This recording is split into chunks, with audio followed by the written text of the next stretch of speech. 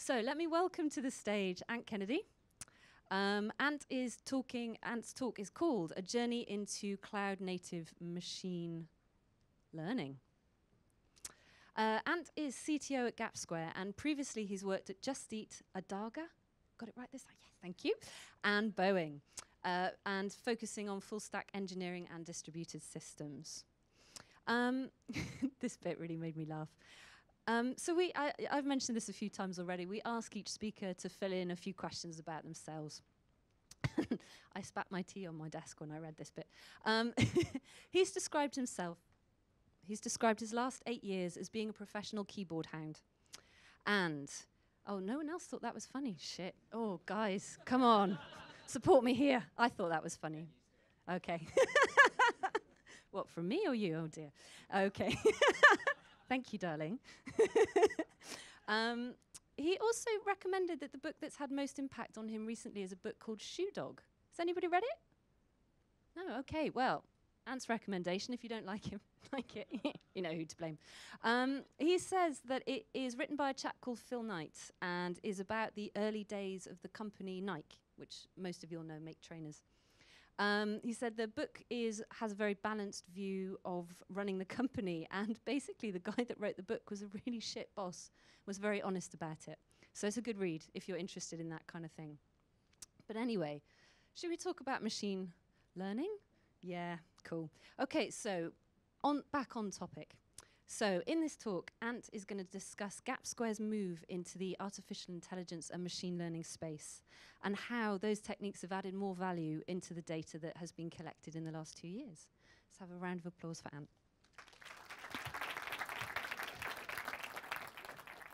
Cool. So as we mentioned, I'm going to talk to you today about our journey into cloud-native machine learning. Hopefully, we'll go through some of the tools, our experiences and processes we've used to get this done, and how we're actually using this in production. It's very much our experience. You all may have different experiences, but more than happy to chat about that afterwards. So thank you for the lovely introduction. As mentioned, Ant Kennedy, currently CTO at Gapsquare.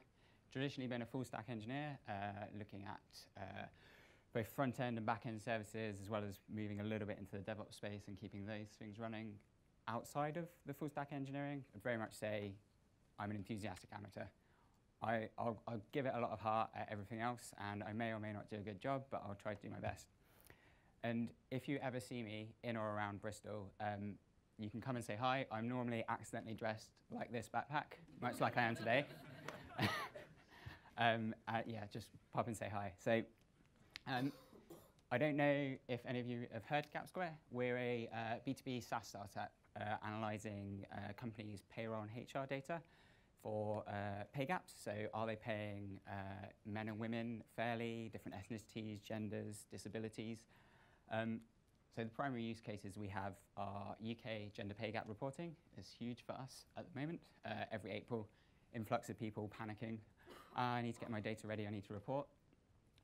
People also doing ethnicity pay analysis, understanding their rewards and compensation. So it's not necessarily just pay, it might be some of the softer benefits you get at a company, like flexible working. And finally, we offer global pay equity analysis. So primary use case, understanding, are you paying people fairly? If you're not paying people fairly, can we identify where that is? So give you a little flavor of what we do. Should. How is this going to go? No. 2 seconds.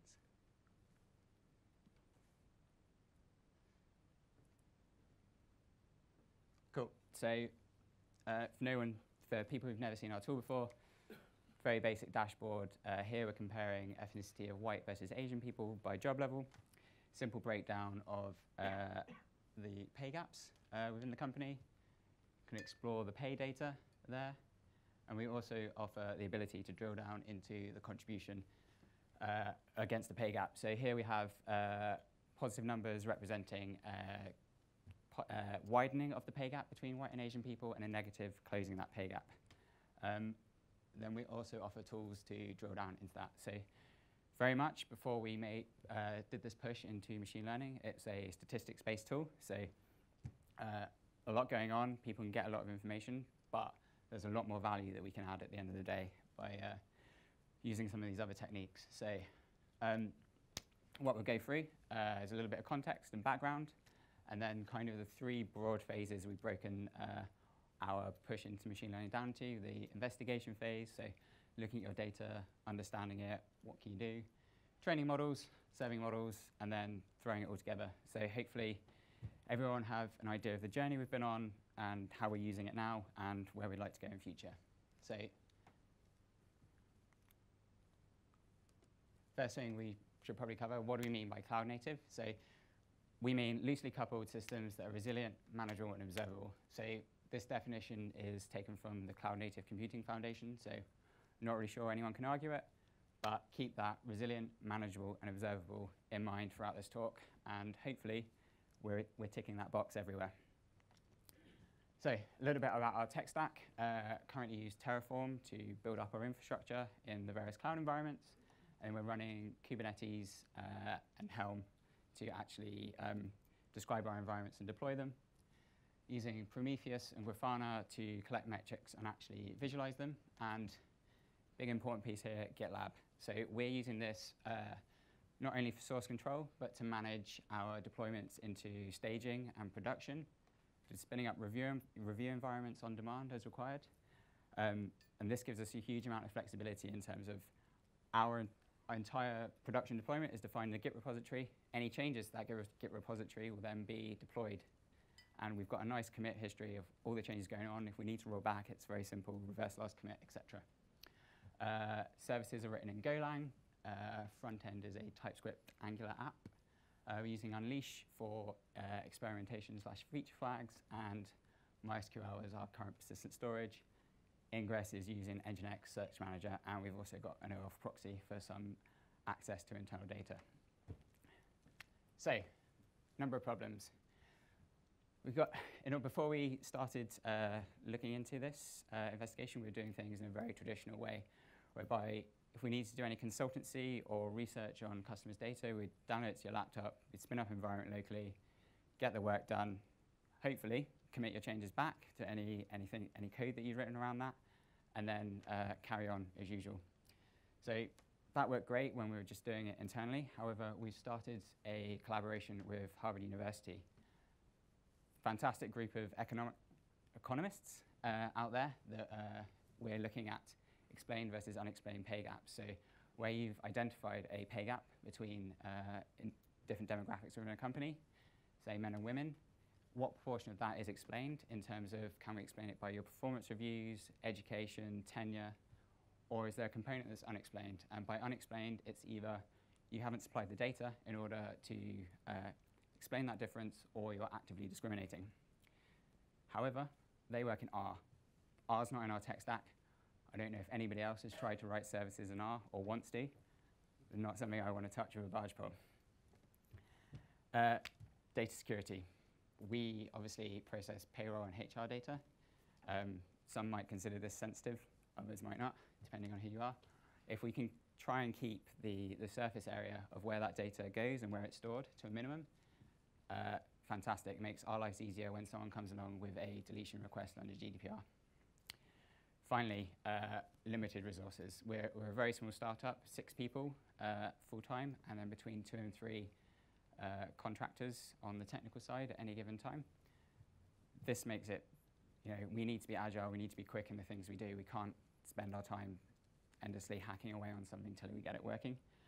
And we also need to continue to deliver features to our customers. So over the recent last probably 4 or 5 years, been a number of trends within the cloud native machine learning space. And what people often mean by cloud native is, does it run on Kubernetes? Big companies have been building their own frameworks. So likes of Uber and Michelangelo, or Airbnb's Big Head, they're building their own platforms, but they've got huge engineering teams. It's very easy for them to go build something in-house that's bespoke for them and actually does a job very well for what they need it to do. Cloud providers are also offering tightly coupled solutions. So your Google Cloud, your Amazons, you can then start using those systems, very low barrier to entry. However, you're then tied into those systems, very difficult to move anywhere else.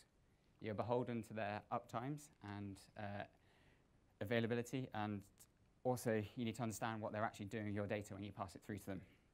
So we've actually decided, let's have a look at the open source world and see what tools and technologies out there can actually solve a number of these problems for us. So we've broken this down into 3 stages.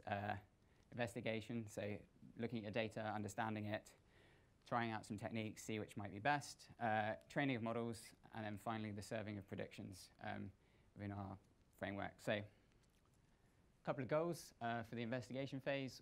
We want to keep number of locations we're storing customer data to a minimum. So again, as I mentioned earlier, we don't want to have ad hoc DBs spun up everywhere, single nodes within your cloud infrastructure, people are copying data to. Let's not do that. It's going to make life harder in the long run. And we also wanted reproducible environments. So rather than the way we traditionally worked was you'd spin it up locally and maybe use something like PyEnv to manage your environment, that still relies a little bit on people checking in their code, checking in their requirements, TXT, and ensuring your environment is always up to date and always running the latest. So luckily, there's a solution out there. If you've not heard of it, Jupyter Hub. Essentially run your Jupyter notebooks or your Jupyter Lab environments within a Kubernetes cluster. Very, very easy to install. If you want to do no configuration and you're running Helm, run that command. You have a Jupyter Hub environment.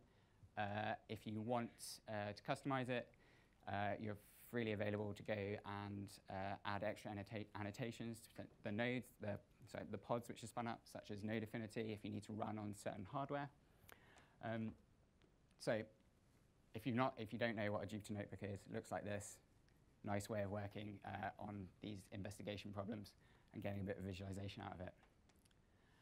So stolen diagram from Jupyter Hub. Essentially what happens, you'll visit a proxy provided by Jupyter Hub. You'll log in. If you have an environment, you're going to be passed through to that. If you don't have an environment, one will be provisioned for you by Jupyter Hub. So that includes PVCs, your persistent volume claims, and attaching those for storing data while you're working, and then also running your custom Docker images that you need for your experimentation environment. And finally, it also manages the lifecycle of these environments. So if you were to be working in the afternoon and then you disappear at the end of the day, this will clean up your environment for you after a configured timeout. So just make sure you're not sat there wasting time on potentially an expensive resource. So the way this is working for us is we have a Kubernetes network that's available. Users come in via the proxy. If it's not available to their environment, if it's not available, Jupyter Hub will spin one up for you. And then access to our production data is done via read-only replica, and VPC peering. So our data is then limited to those 2 spaces. The only real alternative we could think of when we were looking at this was potentially allowing people to spin up a pod and then execing in to that, and that didn't really feel like a very nice thing to do within our Kubernetes environment. So now we've got self-serve environments that people can spin up on demand, and hopefully.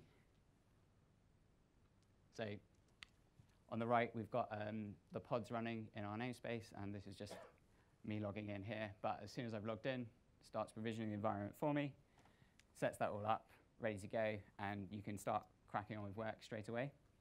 It's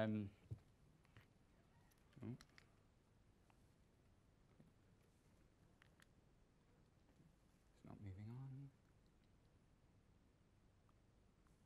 Cool. So what does this give us? There's actually a huge number of configuration options available for Jupyter Hub.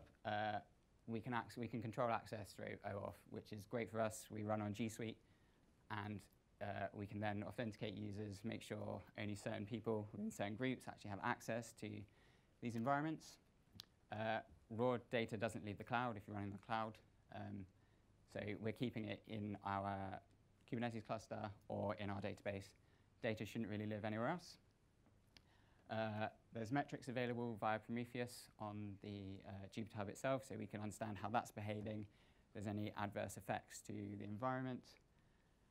We are, however, still collaborating through Git, so users still have to remember to check in their code, update it, etc. But we're in a better starting point. On the roadmap, there is currently live collaboration coming, but that's still ongoing. So hopefully within the next few months or so, we'll start to see that functionality. Right. The training phase. So we've done our investigation. We understand our data. How do we want to train a model for that, and what's the best approach? So again, we want to keep our customer data locations to a minimum, reuse existing compute, and for the sake of time, reuse existing technologies. So we had a look at things like Kubeflow and MLflow. They look like great options. The size of the team and where we are, we just didn't have enough time to investigate these fully before rolling this process out. So we were lazy. We just used GitLab. So GitLab provides a runner which can watch a repository, and yeah, you get a nice UI of how your job's doing. But what actually happens is GitLab runner will watch a poll a repository for any changes. As soon as there are any changes, spin up your jobs. In this case, our training jobs, and then we then persist the models out to a bucket. Again, we're using very similar technique. You only get access to the read-only replica through VPC peering, so ensuring that we're keeping that surface area of our data as small as possible. We found this has worked for us for now. Is this a long-term solution? Probably not, but that's probably a problem for Q1 next year. But we do have Prometheus metrics from the runner. We're reusing existing infrastructure and tooling, and we're doing a reasonable job now. The only limitation I would currently say is you have specific hardware requirements for your training. You're going to have to set up a runner almost per project, because configuration of the jobs is done by the runner, and we couldn't check something to the repository to say you need to run on this kind of node. So it is limited, but it works for us for the simple use case we're at the moment. So how do we expose our models to business logic? That's the next question. As I mentioned, we don't want to be writing R services. The team knows Golang, and we're building out that. Are we at a stage where we could go build our own model serving framework? I know a few people have tried it before, maybe off the back of Kafka. It's worked reasonably well, but it's not perfect, and there's a lot of maintenance overhead. So yeah, so seldom saves the day. Again, one command install if you're running Helm. Super easy to set up, and what this gives us is the ability to configure an inference graph. So here is another diagram I've stolen from Selden. We have defined here an inference graph that runs inside a pod within Kubernetes world. So APIs provided over REST and gRPC, feature transformation, and then using a multi-armed bandit gifted to us from the Selden community. If you use Thompson sampling, for example, to choose the best model based on the data that's come in. So how does this look when you actually would write your specification for this in your Kubernetes world? And I apologize, this is one of 2 YAML slides in the talk. I've tried to keep that to a minimum. Cool. When you install Selden via Helm, you get a custom resource called a Selden deployment. You can then define essentially your pod specification using vanilla Kubernetes requirements. So here we have node affinity if you need to run a specific type of hardware, pod affinity if you need to be near another node, potentially API requests, data, keeping latency to a minimum.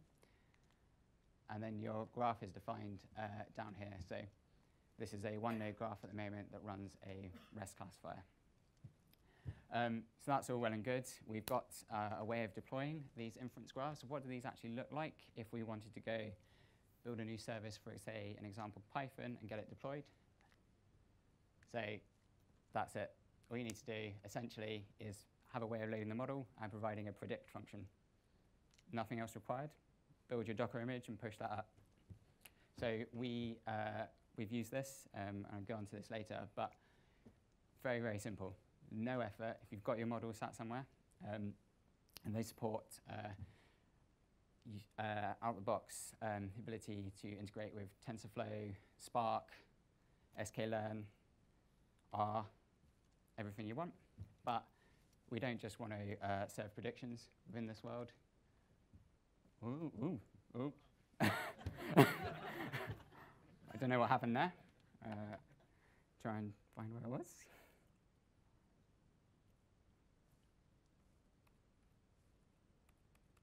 Sorry about this. Cool. You also have a whole bunch of other functions that you can define and run these as part of your inference graph. So transforming input, transforming output. So for example, we're running classifications over a column. We might want to vectorize this as it comes in, have that as a step in our inference graph. You can do routing. So you potentially might have a choice about where you could call the next step in your inference graph. Again, do this in your root function. This is the only function itself that needs to know about how you've deployed your service. So the root function, you just return an index of the next service, the next child service you'd like to route to. And we also have a function where we can define some Prometheus metrics. So you can push out metrics for your service just as you would in any other world. You just need to define a dictionary of the metric name and the type of metric it is. One thing, so what does the API look like? We're doing a curl request inside the cluster. We're just calling predict on our service. We pass in ND array, and then we get our predictions back out. If in a slightly more complicated example that we're probably a little way away from doing, is you can then pass a reward function back, a reward assessment back. So given your input and your output, you can call a reward endpoint and say, right, this was either a good prediction, bad prediction, or additional detail that you want. So what does this mean for your technical teams? So engineering, data science, and DevOps typically would work with the deployment controller. So this could be your kubectl on your machine, Helm, or in our case, doing everything via GitLab and then talking to kubectl and Helm. So any updates to perhaps the Seldon deployment definition, we push to the Kubernetes API, that'd be updated, and then the Seldon operator would deal with spinning up the deployment graph for you. Super simple, super easy. Your engineering teams can work on the services, push those out, you update the model images, you're going to get a new deployment. Your data scientists potentially working on models, you push that model out, as long you trigger a new deployment, you're going to end up spinning the service and make it available to others. And finally, DevOps can do whatever it is DevOps do, tinker with things, get the metrics working. They make any changes around that point, and you get your new deployment graph. So we now got machine learning into our cloud-native environment. All we need to do from the business logic side, as we saw in that example, is call the service. Seldon would bootstrap all of the images with a service orchestrator. So this manages the routing around the inside of the service and the messaging within there. But it's all running inside a single pod within your Kubernetes environment. And for the sake of keeping all these sections the same, here's what this looks like for us. We have a Seldon operator managing the graphs, and then we've got a number of services that will be calling functions on these graphs. So, to summarize, we've got language bindings in Python, R, Java, Node, and Go, alpha bindings. This is perfect for us. Hopefully should see us through for a long time. We're able to define nodes in our inference graph for predicting, transforming, routing, compiling, and aggregating as required. And we're providing metrics via Prometheus. Cool. So gone through our stack, as it were, of things we'd like to try out. But how do we put this all together? So we chose a fairly simple use case for us in terms of getting cloud-native machine learning into production and handling it that way. So one part of the functionality of our tool is when you upload a data set, or we pull a data set down for you, first time we see it, you have to label it. So here, for example, if you wanted to do ethnicity analysis, the ethnicity column has to be labeled with ethnicity. So as I mentioned before, we've been collecting about 2 years' worth of data. We've had customers labeling their data for about 2 years. This might actually be a really good problem for us to go predict the labels that might be worthwhile putting against this data set. So did the investigation phase using JupyterHub, looked at some techniques, found one which we thought would work, and then went about building out a repository for this. So within this repository, we contain both the service definitions and the model training code. Service definition is literally one of those Python services that you saw, and a Docker image to build around that. Any changes to that are services tested, we'll Dockerize it, we'll persist the Docker image, and then we'll update the deployment repo, which will trigger a deploy. If you update any of the model code or any references to data that you need for training, testing, etc., we'll trigger a train and then persist the model data. We're not at the stage yet where we can automatically update a model in our environments. We're still we're a little bit immature in that point. So we've got about 20 system labels, and we just want to verify the accuracy of all those before we actually pull the trigger and say, yes, this is better. We could look at A/B testing this around either using a router ourselves, or A/B testing is on the roadmap for Selden at the moment, but not currently provided. So we're just a little bit immature, as it were. However, this is a super simple inference graph for us. We've got a REST API, vectorize our columns, and then we predict a label. So our deployment, super simple. We've got two containers defined, and then our graph is defined as the transformer, followed by the label prediction. Simple as that. So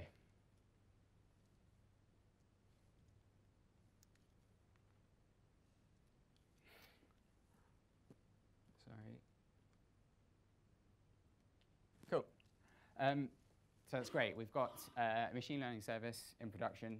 How do we get this in front of our users? So one option for us was just to go blindly replace this for everyone, but we thought we'd take a bit more of a slow approach. So as I mentioned, we are using the Unleash experimentation framework. So for any new users that signed up within a period of time, we enrolled them inside a feature flag. So for us, it's simply a case of adding their company ID to an experiment.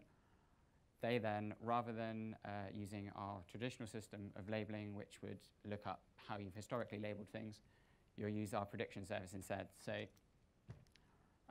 we've got reasonably good output at the moment. So on the very left, we had our initial version. On the middle, we've managed to label pretty much everything with system labels. And then another example on the right.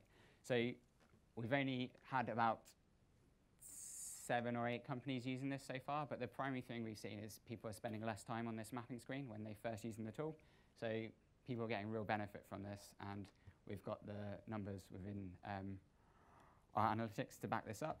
So was this worthwhile? Yeah, this, okay, it might be a very small, trivial example. We're not doing deep learning yet. Big, scary world there, but it works for us. We're doing our end-to-end machine learning inside our Kubernetes cluster, and it's great. It just works. Infrastructure setup is super simple. If you're already running Helm, there's 3 commands for us to run, and you're good to go. Yes, there's little bits of configuration around OAuth and a few other things, but if you just want to try it out, just run those commands, and it works great. Is GitLab the long-term solution for model training? Probably not. When are we going to replace it? Probably Q1 next year, but it's working now. We've got our bespoke jobs. They're running. We'll keep going as we were. as I mentioned, currently only got simple Seldon deployments. So that graph you saw there was very, very simple, 2 steps. How does this behave under more complex scenarios? It's not something we've had the opportunity to try just yet, but something we're looking to do. And we can't say yet how this is going to affect potentially a production cluster, for example. The early feedback around the UI UX, particularly not having to label, has been invaluable. So the way we've approached this is, okay, we've done our investigation. Let's actually stub out the model service at the same time we're building out the training data. So we can deploy something that looks like what you might get back using the real infrastructure. The experiment can be built out at the same time, and as soon as we're ready, we can start enabling that for users. One word of caution though, the landscape is constantly evolving. Seldon is pre 1.0. It may die next year, who knows? The approach we've taken is we're wrapping our models in Seldon, and they're very, very simple wrappers. So at the end of the day, if something better comes along, it's not going to be too much effort for us to migrate over to that. So finally, some recommended reading around getting set up at Jupyter Hub, Seldon Core, GitLab pipelines, they're interested. Great article from Martin Fowler on feature toggles, and if you haven't yet read that paper, Hidden Technical Debt in Machine Learning Systems from NIPS 2015, it's a really great explanation about how much actual infrastructure processes sit around actually your tiny, tiny bit of model code. Thank you very much. Are there any questions?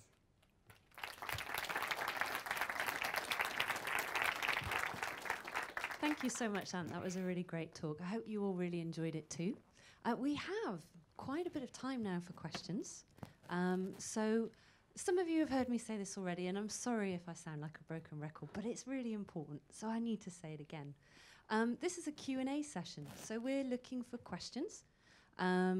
If you have opinion or you wish to debate something, come and talk to Ant at the end. But right now, we'd love to hear your questions. And if I feel that maybe there's no inflection at the end of what you're saying, or I can't hear your question mark, I will ask you to stop. So, be warned. Right. But we really do want to hear your questions, so please don't let me put you off. Do we have any questions? Fantastic. So our lovely Lizzie here has the mic. She's going to bring it to you. Hang on to the mic until Ant's finished answering, because we've found a few times that poor Lizzie's having to run back and forth to give it back to people. So hang on to it. Over to you. Thanks for interesting talk. I have one question. Have you considered using TensorFlow extended? We haven't looked at that, to be honest. So we're not doing anything around TensorFlow at this stage. So a lot of the work we're doing with Harvard is all more traditional based machine learning. It needs to be explainable. If we're making predictions around pay and how you should potentially change that, or if there's any discrepancies there, it needs to be explainable to our users. We're working on that explainability piece, but the UI UX just isn't there yet. So it's primarily HR and reward managers using our tool. We need to be able to explain it in a way that they can understand, and they don't all have a statistics background, as it were. Yeah, it can work with any model you have. So that doesn't require like deep learning. I've not used it. Cool. So Lizzie, there's chap in the navy. Navy? Is it navy or black? I can't see from here. Dark coloured jacket. Hi, thanks for the really interesting talk. I like that you've taken steps to manage how data is used in investigation environments. Are you currently doing any anonymization of how that data gets to people, or maybe providing differential data sets to your data scientists, or do you plan to do that? Do you see that as an important thing potentially? So that is a hugely important thing. So as I mentioned, currently very small company. The two of us working on this. We are both on the operations team, so we see all the customer data anyway. Absolutely in future, anonymization steps. So particularly given we understand the kinds of data customers are uploading, it's very easy for us to say, oh, this is actually all employee IDs. Let's not give you that, and we'll hash it or encrypt it. So yeah, only certain people get that.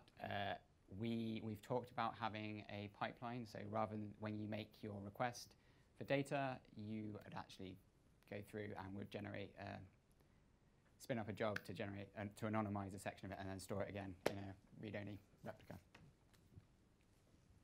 Okay, great, thank you. More questions? We have time. Don't be shy. Oh, yeah, okay, gentleman in the check shirt. Lizzie's on her way. Hi, I just wondered when companies upload their data to the system, you mentioned GDPR at one point, whether you've came across any sort of difficulties with saying that your data will be used to train models that may potentially benefit other companies, or is that? So it's in our terms that we can use your data for these processes. No one's said no to that yet, which is good for us. We currently we're a data processor as well within the GDPR framework. So no, we've not had any issues yet, and no one's thrown up their hands. The only thing we do is upon deletion requests, we'll obviously go delete that from the database and any trace of that. When we're building our model training pipelines, the input is references to data, so all our data in our tool is versioned. So you get a versioned reference. So if that doesn't exist when we want to go train the same model later, unfortunately it's gone at that point. And just one more question, if I might. Could you give us some examples of, like, for machine learning, what sort of your input data is and what your sort of classifications are? Yeah, so for this example, so for these, we very just did this off the headers that people have been using. So these values on the left, so employee number, job title, pay, full-time equivalent, salary for personal bonus, FTE 1, hours per week, continuous start date. So we just built a very simple model to prove out this use case that we can take essentially a list of column headers, we'll vectorize that, and then we'll predict an output as one of these labels. We've got about 20 in-house system ones, so gender, business unit, job level, tenure, age. So they all come back out as a number, and then we map that back to the label that it should be. So yeah, happy to show some more examples afterwards. Awesome. Okay, more questions. Anybody else? I'm just going to give it a minute, because sometimes people need a little bit of time to feel brave, because I know asking a question can be a bit weird sometimes. All right. Okay. Oh, yes, see, it worked. Hey. Lizzie's on her way to you. Thank you for backing me up there and not making me look too silly. I'm not technical, so I hope the question isn't stupid. I was curious earlier on in your presentation that you said there's the Airbnbs and Ubers with these vast teams and infrastructures, and there's the Googles and Amazons with their coupled provisions. Is there any open source collaborative movement going on that you're aware of that may be worth knowing about? Absolutely. So Selden, one of them, open source project, reasonably big community, and integrates with a whole bunch of other open source projects. Kubeflow, MLflow tackle parts of these problems as well. So there's a huge, the landscape is shifting, and everybody's building different parts to solve this kind of end-to-end machine learning problem. Some of them integrate well with others don't. What the thing we need to do is just keep an eye on where it's going. If this project starts to look like it's dying, we'll jump ship somewhere else, and hopefully that shouldn't be too much effort. Okay, any more for any more? Oh, there we go. In the middle there. Thanks, Lizzie.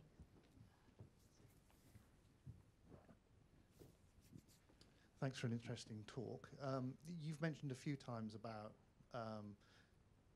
GitLab being the current solution, but Q1 is when you do something else. Have you thought about what that next step is? So we want to, during our kind of early look into this phase, we looked at Kubeflow and MLflow. We want to take those out for a proper spin and kick the tires and see if they are fit for purpose based on the work we're currently doing and the research that we've got coming out of Harvard. Is this going to be something for us going forward? It's very much an investigation. I'm of the opinion that if we want to go see if something works, let's go build it and see if it works. Very much a try and build it. If it fails, then we'll move on to something else. Thank you ever so much. Okay, I don't see any more hands. That was a, oh, yes, okay. This will be our last question, and then we'll break for refreshments. Hi, yeah, great talk, thank you.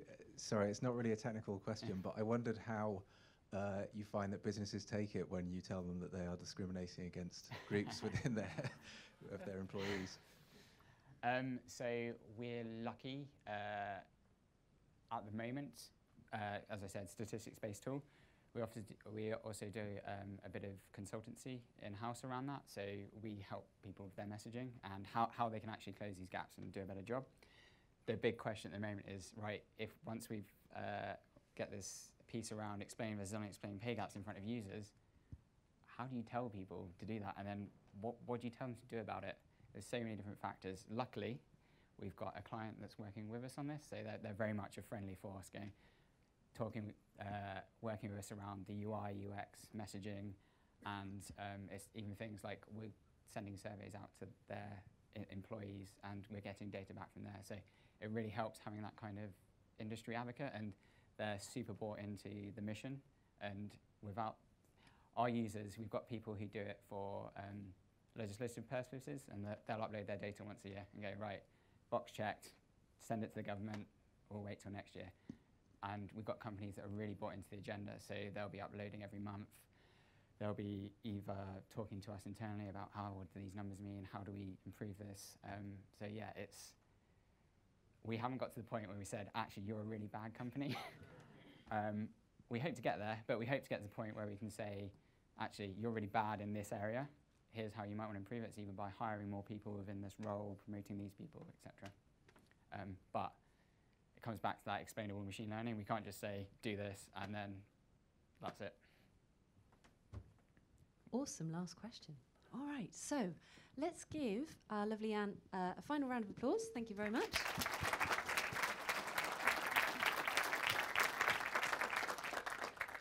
We need to do an Icelandic thunderclap as well. Oh, there was a bit of a groan there. I wondered when you'd all get a bit fed up with this. But anyway, we're almost at the end. So does everyone know what I'm talking about now? It's the one clap. Yes, okay. So 3, 2, 1, thunderclap. Awesome. Okay, so we're going to break now.